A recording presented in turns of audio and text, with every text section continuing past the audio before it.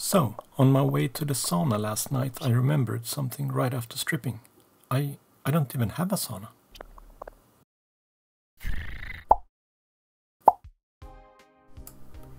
To stop embarrassing myself and my family by running around naked for no reason, I think it is time to design and build a sauna. In this first version I will cheat a bit and not use assemblies, just to get a general idea of what it is I want to build in the first place, without putting too much effort into it. Later I will use assemblies to be able to create proper drawings and to be able to generate a bill of materials. Let's start by creating a sketch for the bottommost board of the barrel. We'll use the var set feature to store the diameter of the barrel, which is 2200 millimeters. So we divide that by 2 and we get 1100 for the reference for this first board. I found these 6-meter long pine beams, so I'm gonna use these as the basis to my sauna. Cutting them in half will give us a barrel length of 3 meters. The construction will be a tongue and groove type thing, but the first board will be a double male-sided thing. This way we'll avoid gathering moisture and rainwater in the ramps on the other side, like illustrated in the bad example.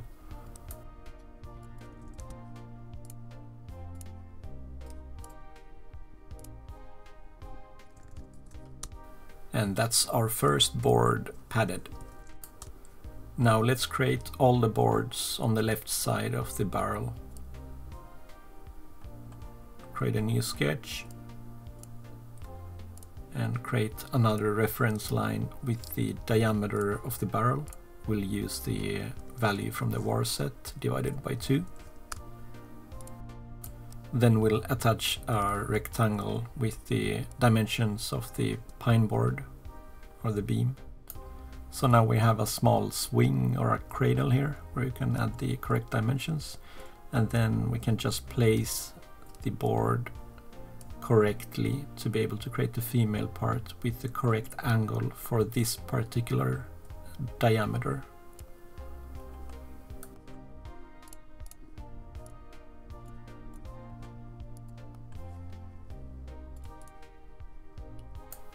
Because we will be cheating in a bit by using the polar pattern to create all the boards, I will intentionally make this fit a bit bad, so that the end result will be looking like multiple boards rather than one extrusion or padding.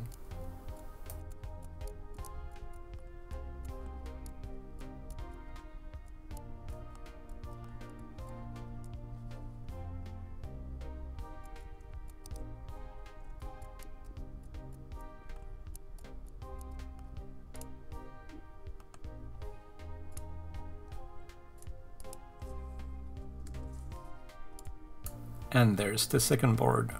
Now we can change the material to make it look more like wood, and then use the polar pattern or array to generate all the boards on the left side.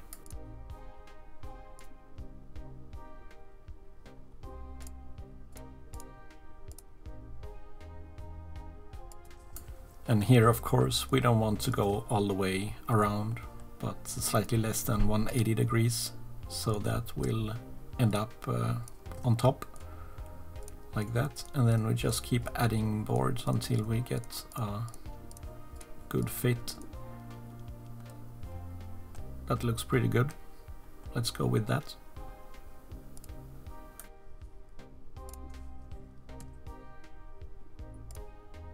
Now we'll just copy the body and rotate it 180 degrees so that we have the right side boards as well.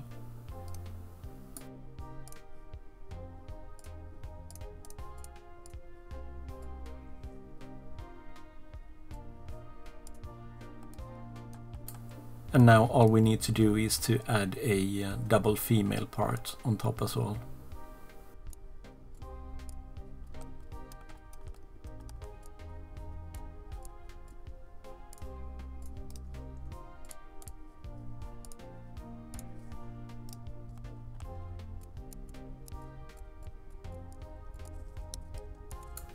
I'm adding it just as an extra pad to the right board's body. Like I said before, this is a bit of a mock-up, so every single piece isn't that important. But you know what they say, the more likes on a video, the more likely it will be that there will be more parts to this series.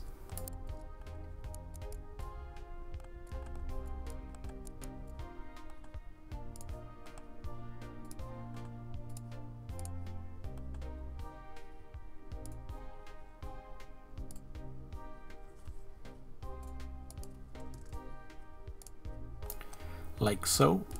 Now we need to get some end walls up. We'll create a top-down sketch and again just sketch the profile of the tongue and groove board.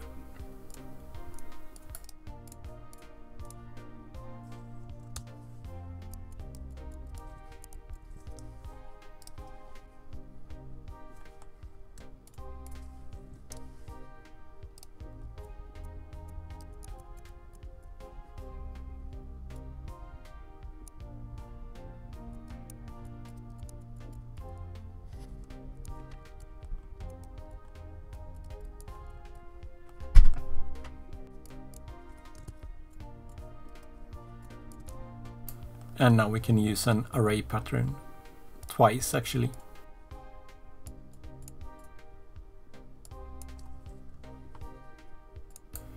The pattern fails if the new part of the body does not connect to any existing geometry.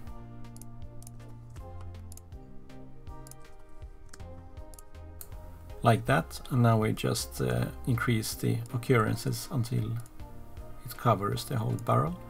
And now we reselect the first pad of the board and click on reverse direction and do the same thing, and this way we can also pad it in the other direction. And then we create a sketch to pocket out everything except the circle to get this side wall or end wall.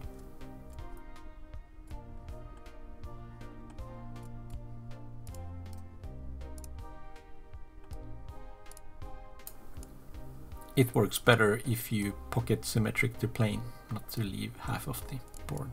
But yeah, there we go. Let's just move it closer to the ends, and we can copy it to get the other wall as well. And there we have it, complete barrel.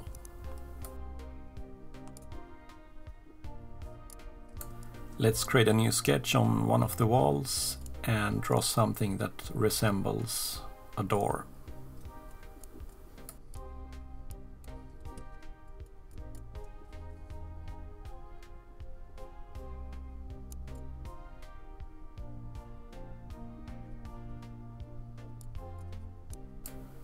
I then create a new sketch on the other side and start drawing some braces.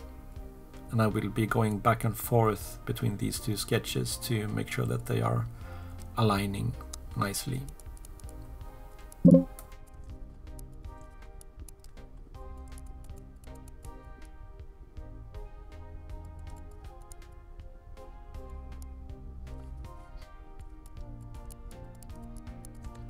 Never mind what is going on, it's just me being an idiot.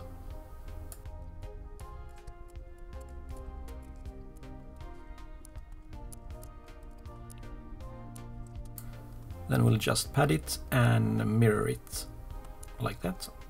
And now we can readjust the door to make sure that the bracing is actually taking part of the door and part of the framing around it. And yeah, we can actually adjust the bracing as well.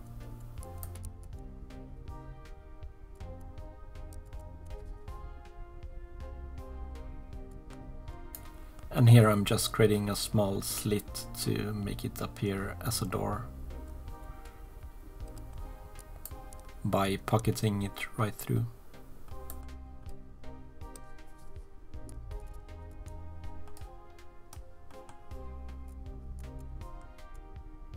It's pretty dark in there, so let's also cut some holes for windows. And then we'll plug it with some transparent material.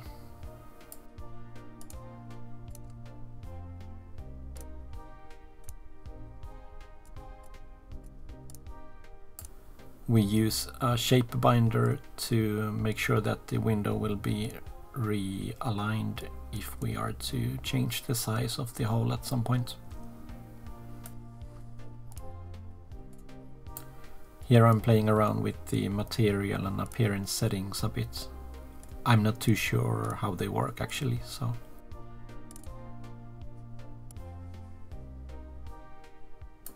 Let's also add a big window on the back.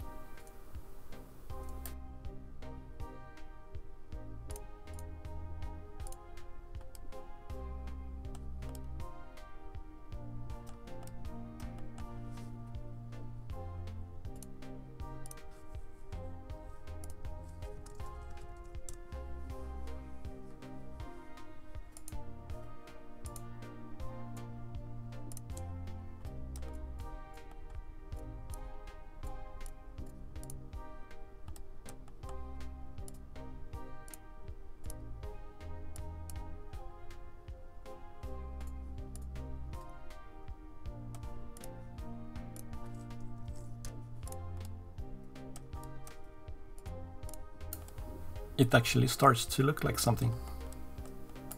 I don't know what, but it's something. Let's add some simple feet to it.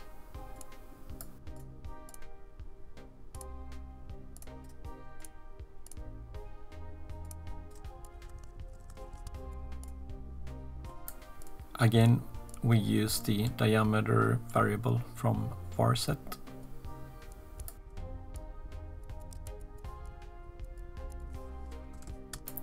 .220 seems like a dimension that I should be able to get hold of, and 45 thickness. A couple of fillets to it and it's done.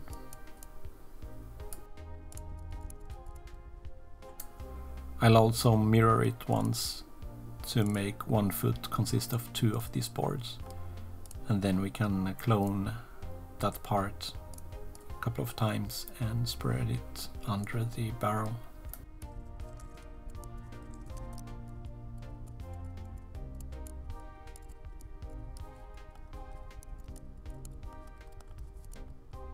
So now I think we need some insulation to the roof and then also some kind of cover on top of that.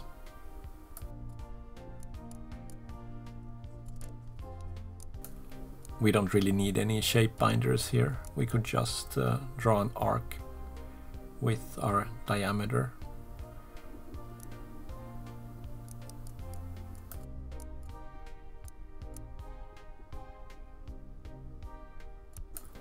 Since the boards are 42 millimeters, I think around half of that should be some kind of a rock wool insulation.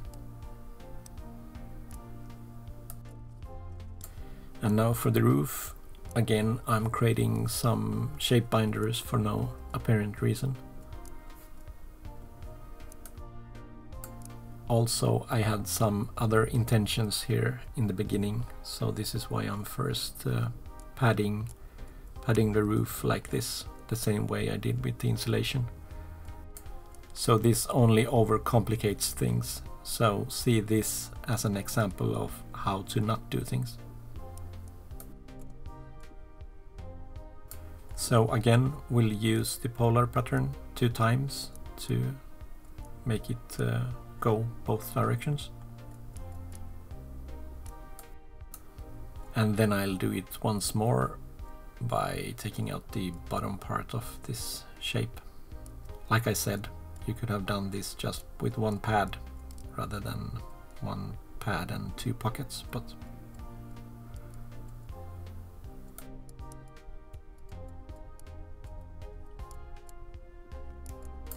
sometimes it can be a bit tricky to get the polar patterns to work properly, especially if you have uneven edges in your sketch like I do.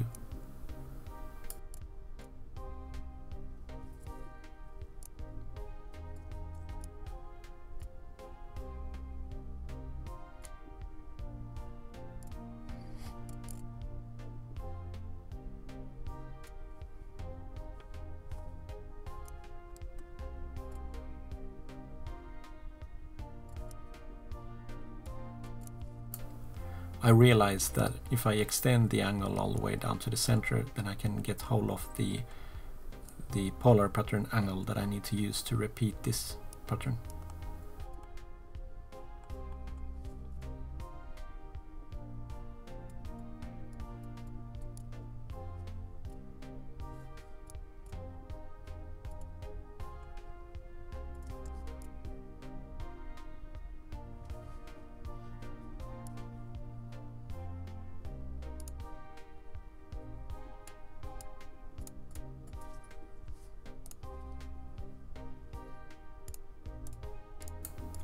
Then it works just fine. And again, we need to do this in 2 directions. So we need to select the pocket once more and do the same thing in the other direction. Like I said, way too complicated way of doing this, but this is what happens sometimes when you don't think things through. Now we'll just hide all the things that we don't need, and we should have the exterior of this prototype ready. Not too bad. If you would like to see me do the interior as well, please like and subscribe, and I will consider it. Thank you so much for watching. See you next time. Bye bye.